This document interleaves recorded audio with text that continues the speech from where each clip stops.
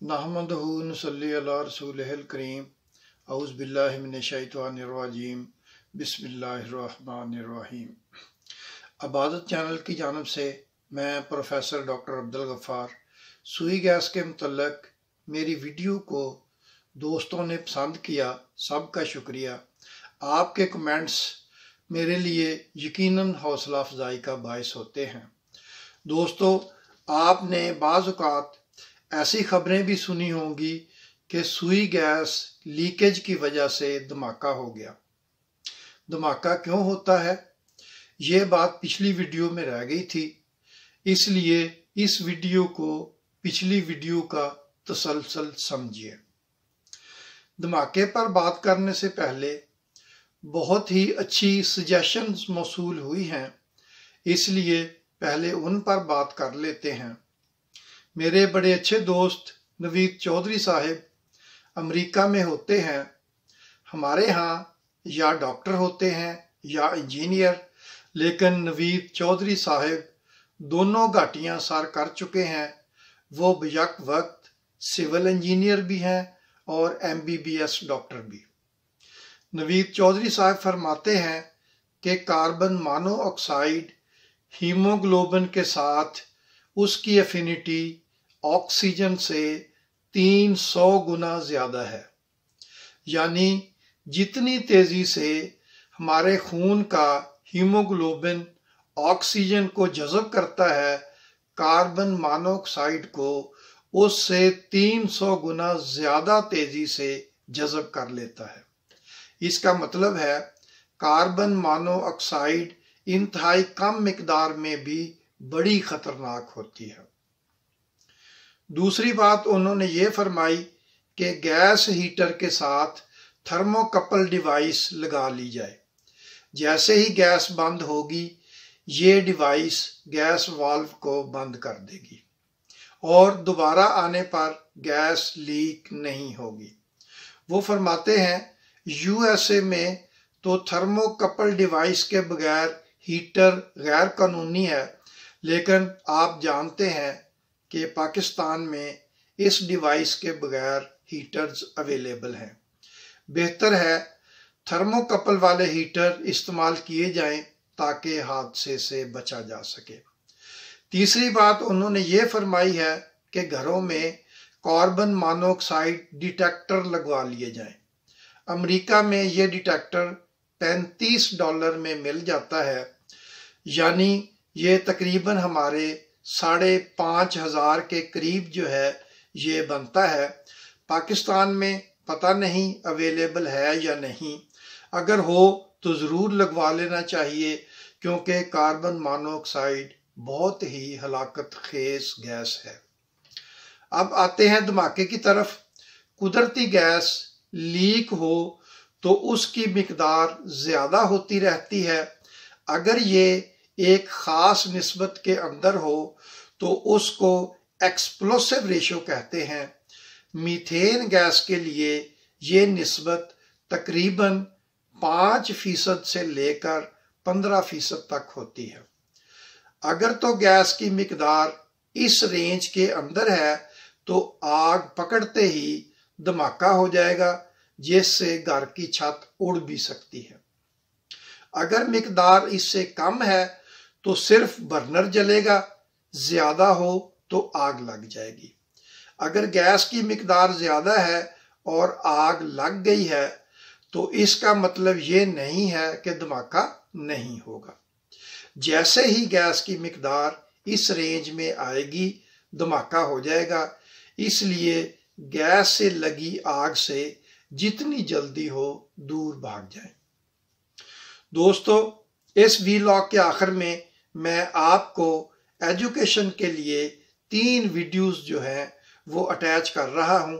ये मुसलसल चलेंगी, लेकिन जैसे ही वीडियो तब्दील होगी आपको पता चल जाएगा कि नेक्स्ट वीडियो जो है वो चल पड़ी है। पहली वीडियो एक तजर्बे की है। ये CEA लेबॉर्ट्री की केमिस्ट्री तालिब इल्मों के लिए बनाई गई वीडियो है। इसमें देखा जा सकता है कि एक टिन को गैस से फिल करके आग लगाई जाती है।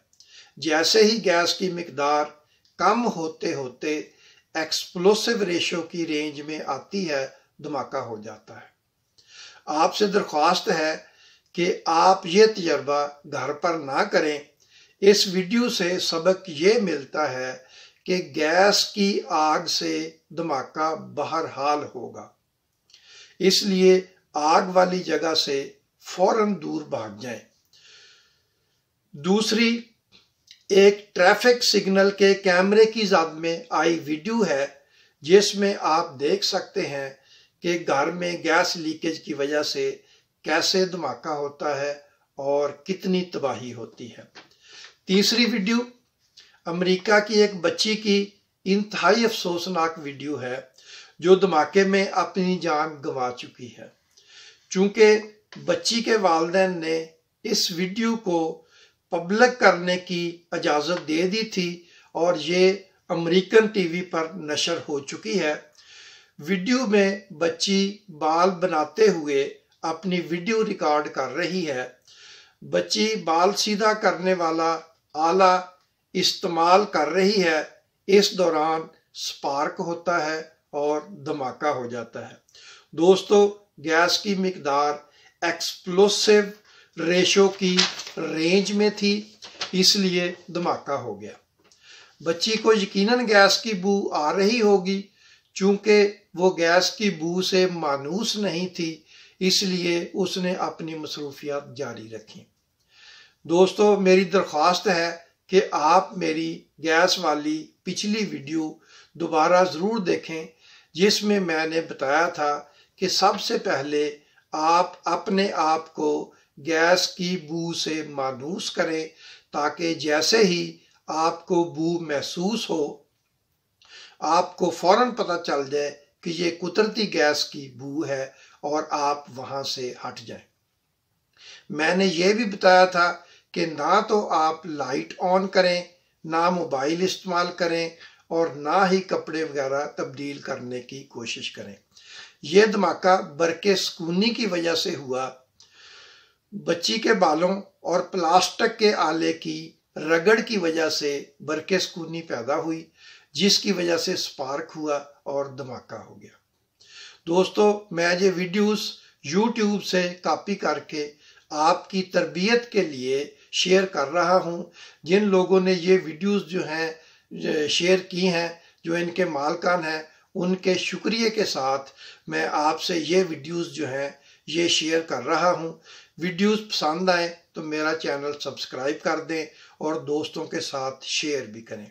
आप वीडियोस देखें और उस बच्ची और उसके वालिदैन के लिए अल्लाह ताला से रहम की दुआ भी करते जाएं।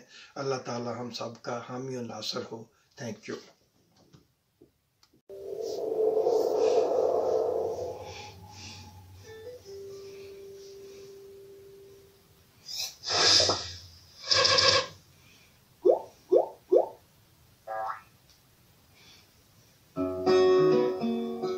Experiment 79.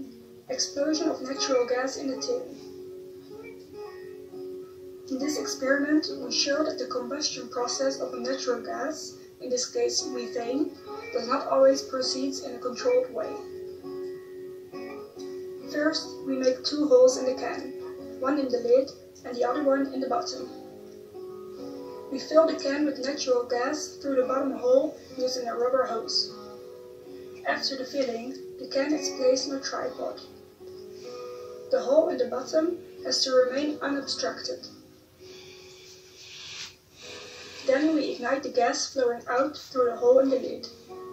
The chemical reaction is as follows.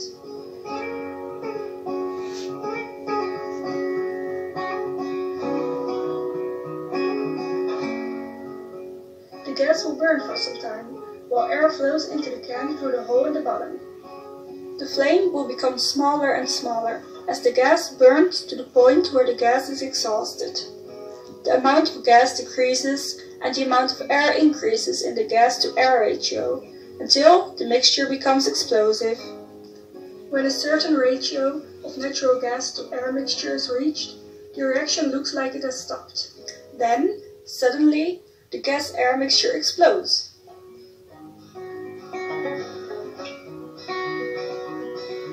problem is that you don't know when the explosion will occur, so be very, very careful and keep some distance.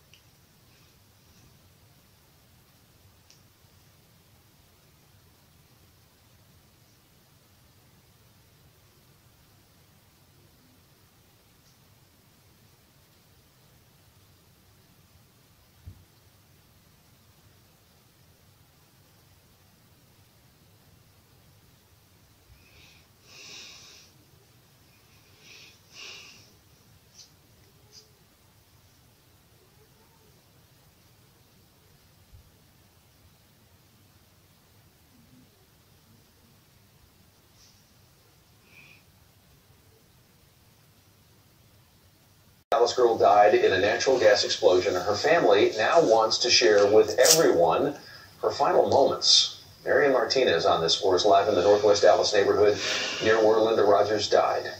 Marianne.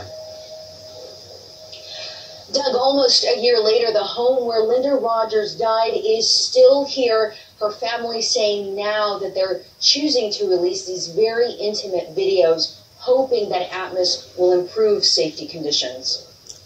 Show 12-year-old Linda Rogers getting ready for a cheerleading competition on the morning of February 23, 2018. In a time-lapse video, she's doing her hair when you see a spark.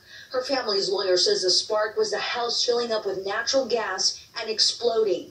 The Dallas Fire Department says 2 other homes caught fire on the same block where Linda lived, those also blamed on gas.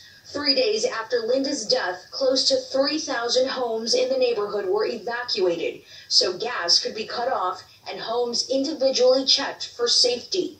1 year later, Atmos tells us it's replaced 98 miles of pipes in that neighborhood. The way I see him work, yes, it's nonstop.